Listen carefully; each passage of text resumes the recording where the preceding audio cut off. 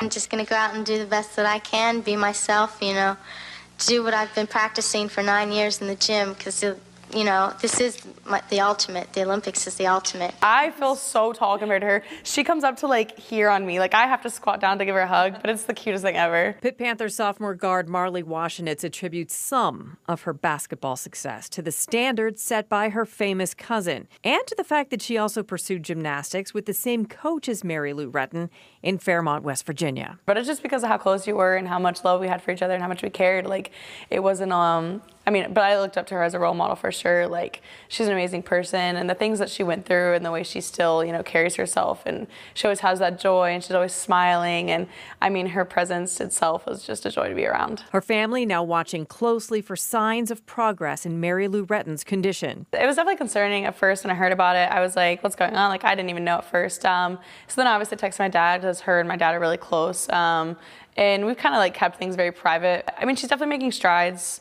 And I think the support and the prayers from everyone are keeping her fighting. Like, I know it's hard. I know she struggled as anyone else would in her situation, but the support that she sees it makes a tremendous effect on her and her fight. The whole nation, you know, their prayers, their support, the amount of money they've made from donations is amazing. And I know, like they said, she's not insured, and it's because she's had so many surgeries in her life. She's had probably 30 plus just from being a gymnast. It's such a hard sport on your body, like hips, knees. That's right. Her family says Retton is uninsured. A fundraiser designed to raise $50,000 is now close to $500,000. I'm very fortunate and thankful to have her as, you know, my cousin, and have her in my family to look up to, and I can always text her if I need advice. Like, she's amazing, and she's always there for me, and same way I'd be there for her.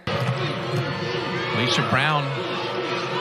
Washenitz got a good look and buries a three-pointer. All the little kids there, like, it makes me happy to understand that I'm their role model the same way Mary Lou was for me.